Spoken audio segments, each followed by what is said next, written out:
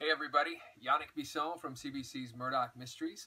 I've been asked to help judge the Toronto Guardian photo competition this year, and wow, it was really tough. I don't really have any experience doing this sort of thing before, so hopefully I'm able to be somewhat objective. I tried to not just go for the images that sort of popped out at me, but to dig a little deeper and to look at, the complexity of the shot, the composition, look at how difficult it was to get the image with time lapse and different things like that.